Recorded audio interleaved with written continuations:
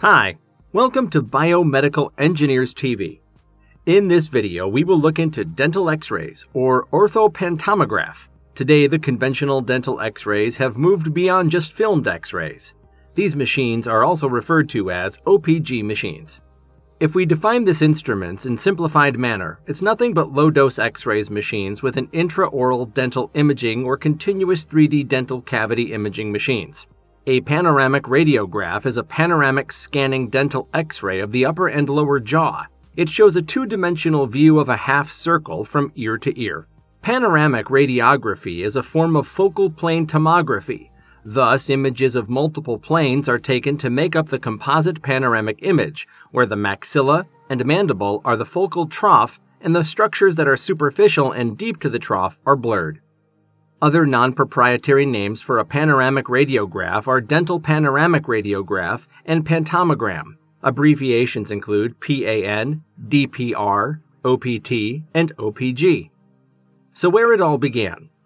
The first attempts to image the whole jaw were made with intraoral radiation sources at the beginning of the century. The narrow beam principle was described in 1922.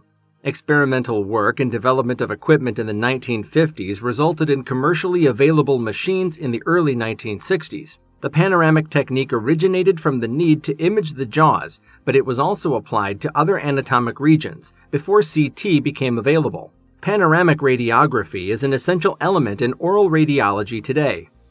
In the early part of the 20th century, many researchers were developing techniques using movement of the X-ray tube and the film in order to visualize structures or foreign bodies, particularly bullets, situated within the patient. André Bocage, a French researcher, was the originator of the principles of body section imaging. In Bocage's seminal work, patented in 1922, the author mentions the possibility of imaging curved surfaces such as the jaws. Further interest in this field of research did not resurface for another 20 years and resulted in the development of X-ray equipment using two quite different radiographic techniques to produce an overall image of the jaws. One group of researchers developed a small X-ray source which, when positioned intraorally, would directly expose an X-ray film molded to the outside of the patient's face. The other group relied upon the production of a tomographic image of the jaws with the tube positioned extraorally, combined with either an intraorally or an extraorally positioned film, or orthopantomograph. First, we will look into the components of panoramic equipment and imaging. X-ray tube head produces the X-ray beam. The beam is aimed slightly upwards towards the slot in the cassette holder. Diaphragm. The X-ray beam is collimated by the diaphragm to form a vertical slit-shaped beam. The X-ray beam width should be no greater than 5 mm. Cassette holder has a metal sheet at the front that prevents scattered X-ray photons reaching the cassette, which would otherwise degrade the image. There is a narrow vertical slot in the holder directly opposite the X-ray source. This ensures that only a small amount of the film is exposed at one time. Cassette carriage moves the cassette behind the cassette holder during the exposure. Bite block, used to locate both upper and lower incisor teeth in an edge-to-edge relationship in the focal layer. It also separates the upper and lower teeth to prevent overlap. Light beam markers, used to position the patient correctly to ensure that the teeth fall in the focal layer. Head holding apparatus, allows the patient's head to be immobilized once accurately positioned. Handles minimize movement of the patient. So what is panoramic equipment and imaging, or orthopantomograph?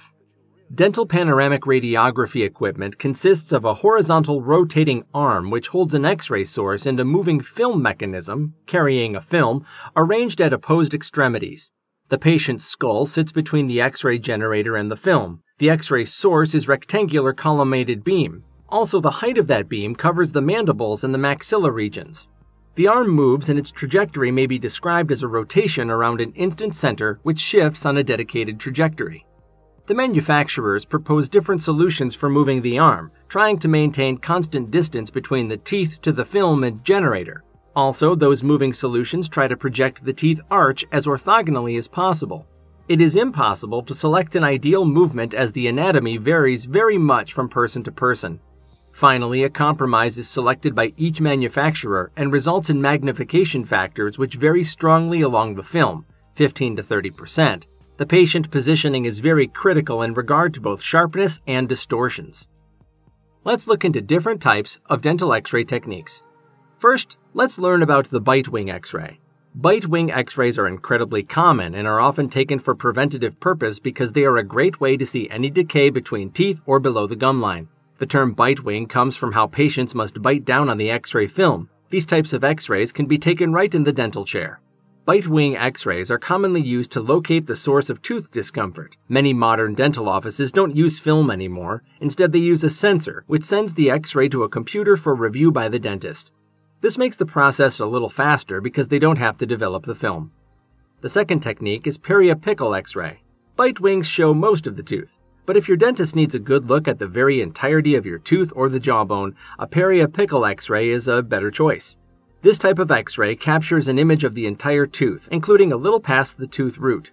The X-ray typically captures the entire upper or lower row of teeth in one image. These types of X-rays may be used if your dentist suspects damage to the tip of the tooth root or issues with the jawbone. The third technique is occlusal X-ray. Occlusal X-rays are designed to capture what goes on inside the roof or floor of the mouth, which helps the dentist see full tooth development and placement. This may be used to find out why teeth haven't erupted yet, or to spot supernumerary or extra teeth, which can damage healthy permanent teeth. This type of X-ray may also be used to diagnose a cleft palate or fracture, hard-to-find cysts, abscesses, or growths that can be spotted with an occlusal X-ray. The fourth technique is panoramic X-ray. A panoramic X-ray uses a special machine that takes one image of your entire upper and lower teeth. The result is a 2D image of your 3D mouth. If you suffer from frequent complications or have had major dental work in the past, your dentist may recommend a panoramic X-ray every now and then to make sure nothing is brewing. A panoramic X-ray may be used as a common X-ray method and is often used in preparation for major dental procedures such as getting braces. Dentists also commonly use it to diagnose major complications such as jaw tumors, cysts, and sinusitis. The fifth X-rays technique, cephalometric projection. A cephalometric projection is an X-ray of one side of the entire head. This is commonly used by orthodontists so they can see how the teeth and jawbones fit to better create a treatment plan that involves the entire mouth. Your dentist may also suggest this type of X-ray to diagnose any throat complications such as lumps or cancer. Last, if you suffer from sleep apnea, dentists can often help, but yours may suggest a cephalometric projection first to clearly see your throat structure and determine the cause of your sleep apnea. The sixth X-ray technique, cone beam X-ray. CBCT, CAT scan, or cone beam X-rays are an imaging method that uses computerized technology to convert two-dimensional images into a three-dimensional picture. Compared to a traditional two-dimensional X-ray that shows a flat image, the 3D picture shows every dimension and aspect of the teeth and surrounding bone. This was the simplified video on dental X-ray machine, as the application is wide field of dentistry. We tried to keep it as simple as possible to understand the instrument. If you like the video, please give us a thumbs up and subscribe down below, and I will see you guys in the next video.